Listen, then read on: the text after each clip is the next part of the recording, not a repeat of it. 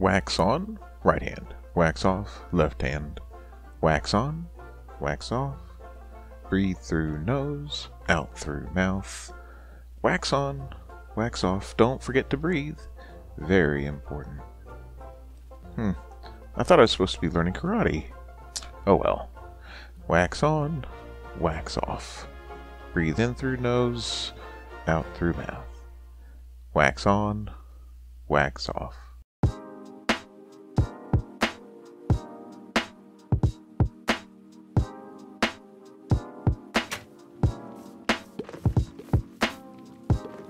Hello, my fellow noobsters, it's me, Texas BK, and today we're back here at our village. If you remember on our last episode, we finished this nice little bee house where we could get plenty of honey and honeycomb, but that's not our main objective. We wanted to make a fully automatic and more industrial strength bee farm, and I decided I wanted to put that underneath in an underground base so that we don't have to look at it, but still get all the benefits. Let me go ahead and show you what I built. I have a temporary entrance right here. I'll probably put in something a little better, maybe inside the library. And I built this really cool honeycomb, combination honeycomb and honey bottle farm. I built a tutorial on it, and you can take a look at that if you'd like. I'll probably put a card up in the corner right now if you'd like to take a look at it, or maybe at the end of the episode. At any rate, you can see I use the azalea leaves, and I'll talk about how I got those in just a minute. I put 8 that are dedicated to honey bottles, and then I built the simpler honeycomb farm and have 8 for that as well. And it has been really, really productive. Let me give you a little quick look at it. I know you're seeing some of the background of the room, and I'll talk about that in just a second, but I wanted to show you how much we've produced. So far, already a full double chest of honeycomb, as well as 3.5 stacks of honey blocks. And if you take a look in our chest, we have another, is that about 12 plus nearly 13 stacks of honeycomb and a whole bunch of honey bottles as well. Basically, every single honey block is made up from 4 honey bottles, and I have a little, I'll just go ahead and show you, I have a little track running underneath to pick all those up. Nothing complicated on unloading. The rates aren't super high, so it's good enough to just go ahead and, as you can see, drop off all the loot as it picks up the drops from this farm. Let's go ahead and take a look at this room, because when I built it, I was just going to do it as a simple room, no decorations, but then as I started looking at it, it just felt too plain, so I wanted to give it more of a natural feel. And you can see I kind of built these little artificial trees, customized in each corner, put some doorways to go into different areas where we can build some other things, and I also thought, might as well put some of that honey to use. You can only build so many flying machines and other devices with honey blocks, so I thought it might be a good building block. What I did is I got a bunch of shroom lights, put them behind the honey blocks, and I haven't made up my mind yet if I want to use the diorite, or if you look over here, if I want to use the andesite. This is a little bit darker, that's a little bit lighter. I know some people hate diorite, but in this situation it might be the better choice. I haven't really made up my mind. The only thing is that this decoration, as beautiful as I like it, it required a lot of moss and different flowering azalea leaves, and the only way to get that is if you have moss to start with. Now, I haven't found a lush cave, so where did I get my moss from? Well, I hate to admit it, but wandering traders do have their uses sometimes, and I had the emeralds, the wandering trader had the moss block, so I grabbed it. And I started off manually bone mealing the moss and transferring that over to some stone I collected. But after a while, it just got annoying. It got tired of trying to come back in and manually make more moss as I needed it. So I decided I was going to make an automatic farm, and let me show you what that looks like. I think it's pretty cool. It's a design I came up with. I'll probably make a tutorial on this, but let's go ahead and take a look and I'll show you what I built. Now, the way an automatic moss farm works is it takes a stone generator that's being run by an automatic clock, and then I use different redstone circuitry to automatically dispense bone meal from this dispenser into this moss block, and then I have a delayed circuit to do a little water washout. It's really great because all I have to do is flick that switch and it then automatically runs for you. Now, I had to prime it with 5 pieces of bone meal, but it gave me some oh, I think it was about a stack and a half of moss blocks, and then also some moss carpets and some azalea trees. I put the moss into a composter, and it gave me about 10 pieces of bone meal, which I then put back into the system, and it gave me 2.5 stacks of moss, which I'm going to use right now to finish off the decorating. But you know what? Let me go ahead and just demonstrate how this works. It's pretty cool. And what I'll probably do is in the next day or so, depending on how long it takes me to edit. I already worked on a farm build for this, and I'll show you step by step in that, so keep your eyes out. Like I said, it should be coming out in the next day or so. Let me go ahead and give you a real quick demonstration of it in work.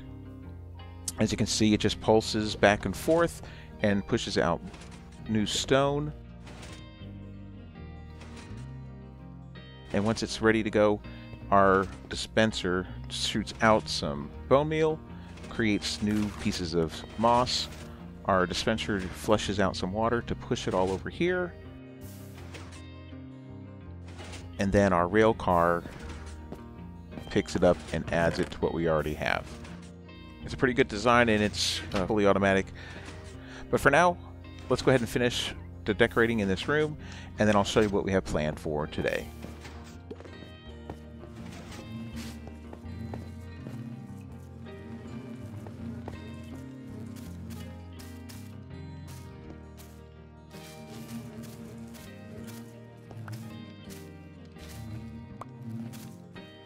Alright, that's the room finished. I think it looks all really good.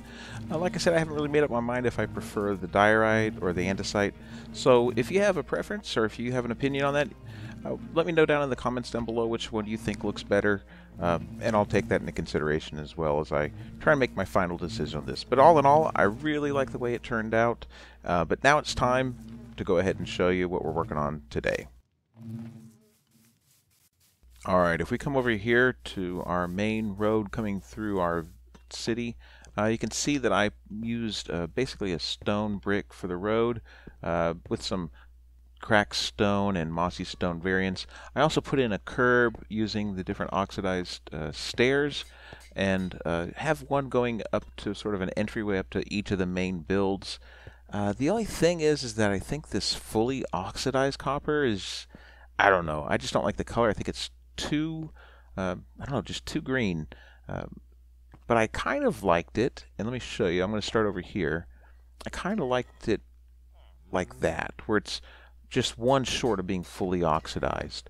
And I think that looks a little better as a curb on the road. It's sort of like it got a little bit of corroded through the weather, but at the same time it still has kept some of its sheen to it. I guess it's a good thing I have a honeycomb farm, so I can oxidize it at this state and keep it there. Of course, I have so much of it that if I don't like it and I want to try a different color, it won't be much to just go back and remove the wax and put it to an earlier state as well. But I think I kind of like this color, so I'm going to go ahead and wax some of that real quick, and then we're going to head over and work on the real project for today. Back in a second.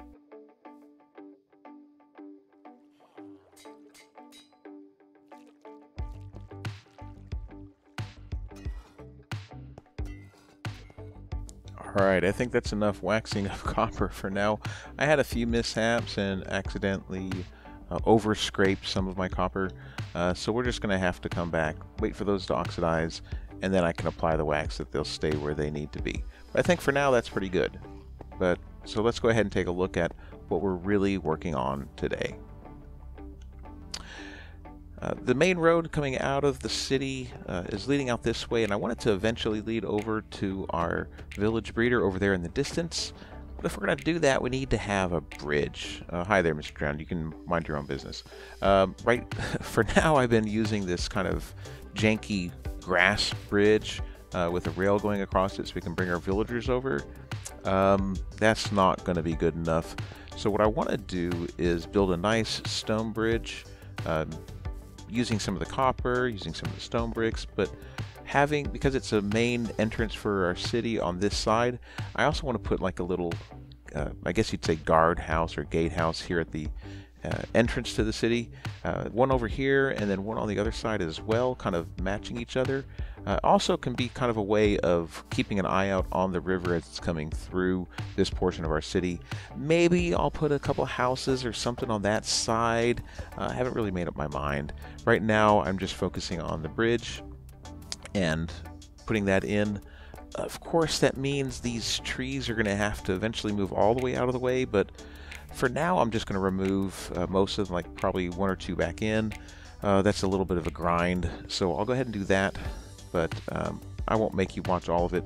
Maybe I'll show a little bit of it in a time lapse or something, but watching me cut trees down is probably not the most interesting thing in the world. So let me go ahead and chop some of those down, and we'll get back together in just a minute once that's all done. See you in a sec. Boy, there sure is a lot of I'll be back in a minute in this episode. Alright, all the trees are cleared. We have our space ready, so this can be where the main walkway goes through. I removed some of the sugar cane, and I had some spare potatoes I had growing over there from back at the beginning when I had a manual potato farm.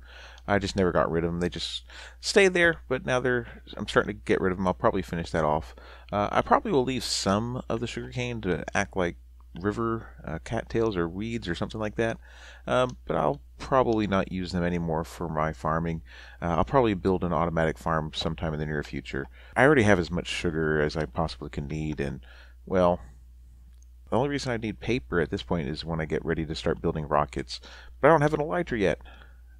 I guess that's a future episode to go on an adventure to the end as well. But for now, let's go ahead and build our bridge and gatehouse, and I think the best way to do that is through a time lapse. Alright, let's get building.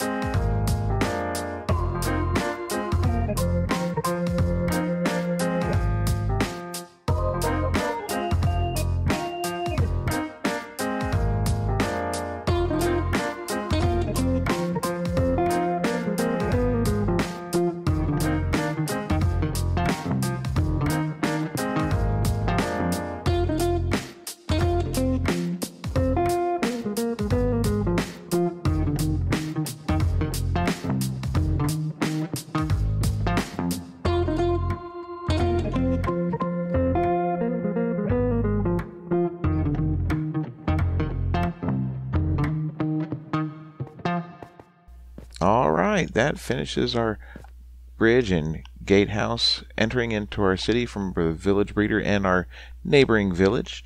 I think it turned out really good. I put a few finishing details and I'd like to show them real quick before we call it an end of an episode. So let's take a quick tour.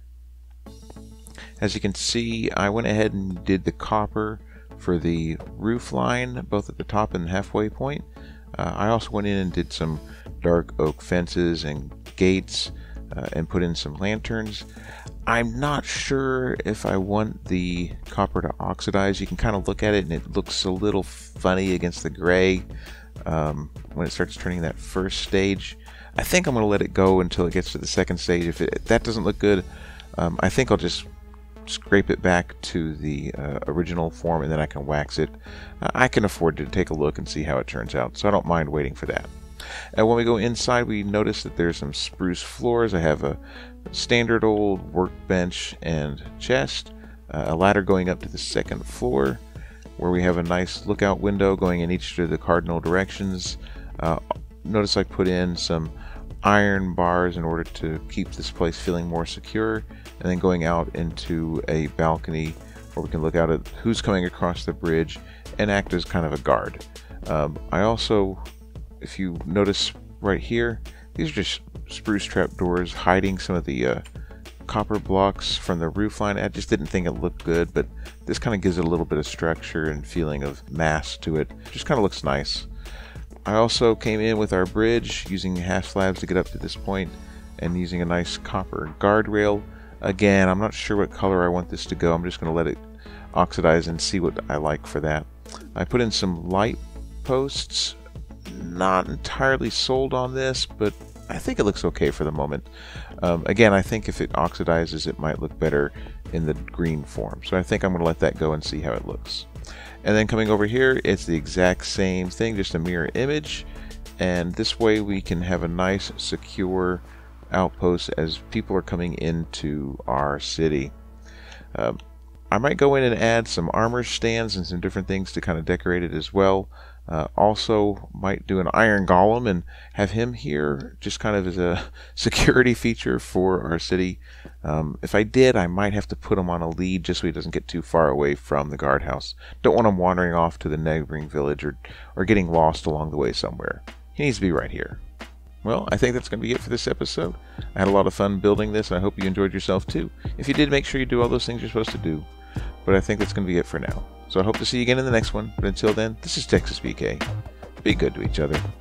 Bye!